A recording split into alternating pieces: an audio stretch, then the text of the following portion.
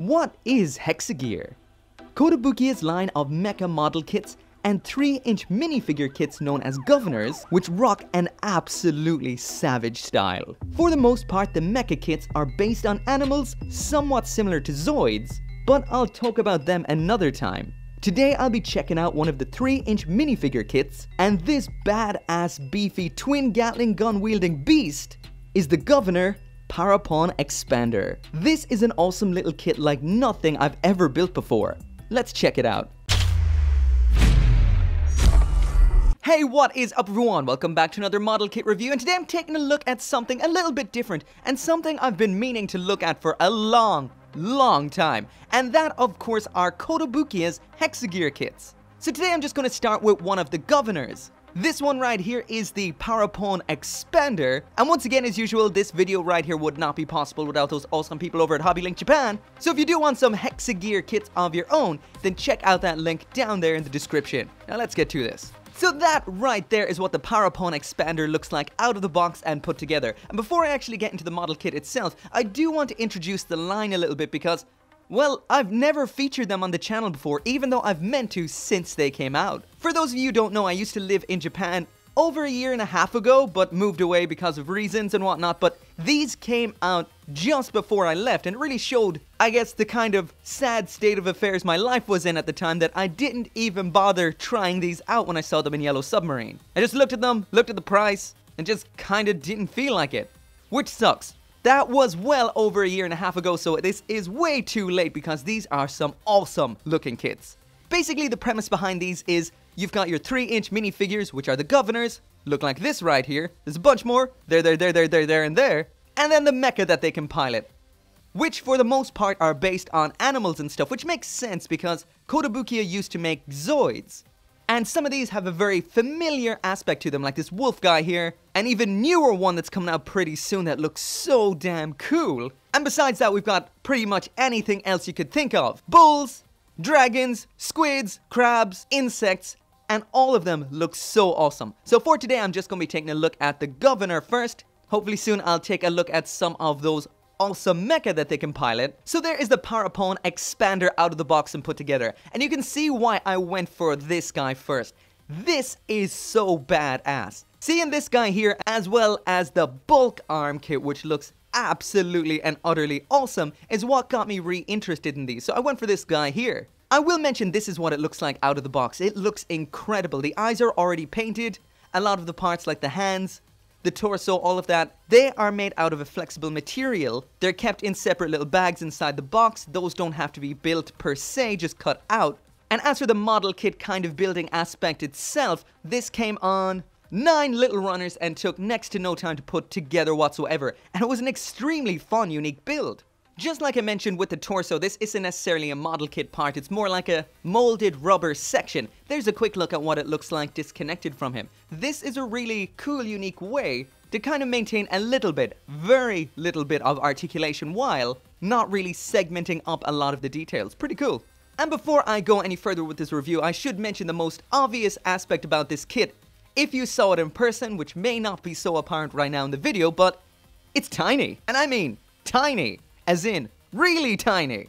This thing is only 3 inches tall, so that does make it essentially like a 3-inch minifigure. The closest things I would have to compare this to would be B25's awesome little Acid Rain World figures, those are 2.5 inches tall, and this right here, which is Joy Toys, not Titanfall, minifigure. But if I compare it to other things like a high-grade Gundam, a master-grade Gundam, or even a perfect grade Gundam, you can see this thing is quite small. So moving straight into the accessories, and there's the Parapon Expander with everything that it comes with. And if this guy wasn't badass enough already, because seriously, this thing is badass. What could make it more badass? Well, a pair of swords with Gatling guns on it. Yeah, this thing is so cool.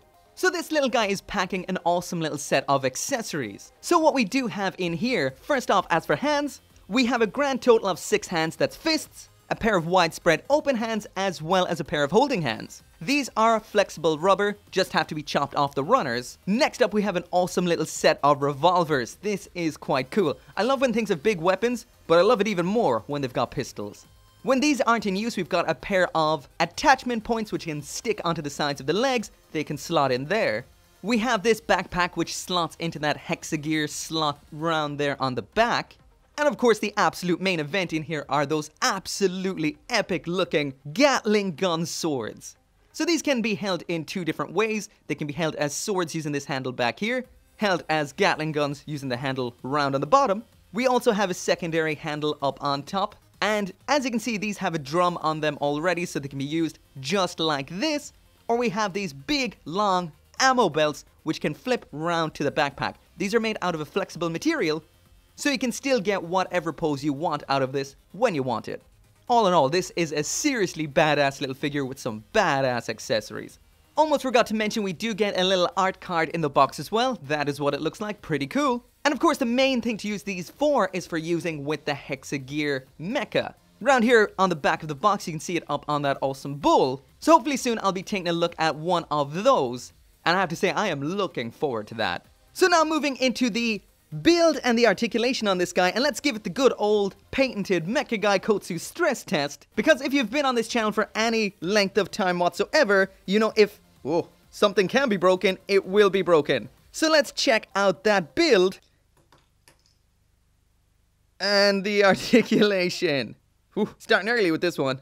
Okay, so the first thing I'll have to mention right here is this waist joint could be a whole lot stronger. And this is a waist joint I'm seeing a lot of issues with lately. Not just with kits like this, but also with a lot of Bandai's Gunpla as well. Both the high-grade Leo as well as the high-grade GBN base Gundam have this ball and open socket like this. It isn't a tight socket that clicks in, it's just open. So as you move it, it just slides off of it. It doesn't hold in any particular way. So I guess they're trading off some stability for a little bit more articulation. But anyway, we'll get to that when we get to that. So first off, at the neck, you can see there that it doesn't... This thing's a bit delicate. Okay, breathe in. Use your finesse.